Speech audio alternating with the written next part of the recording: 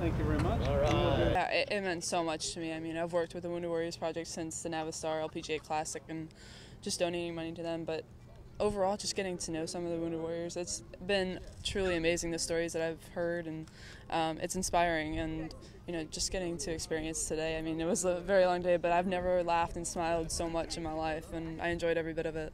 We really didn't know what to expect, kind of, sort of, from the opportunity, but we were extremely blessed and really thankful for Caddy for providing the opportunity, and CME, LPGA. Really thankful and feeling really blessed about the situation. Really appreciate it. It's an honor to be able to have this opportunity and be able to hang out with Laura Diaz and Lexi Thompson and just walk the course and hang out with them for the day. And I mean, it rained a little bit yesterday and it was cold, but it was still a beautiful day. The opportunity is one that you don't get, and we were gifted the opportunity and able to do it. So it was an amazing experience.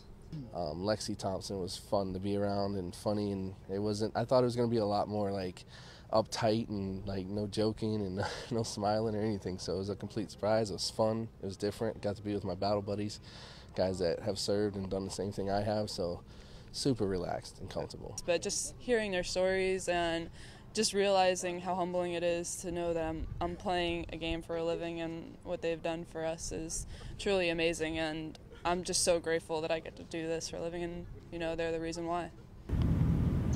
That was pretty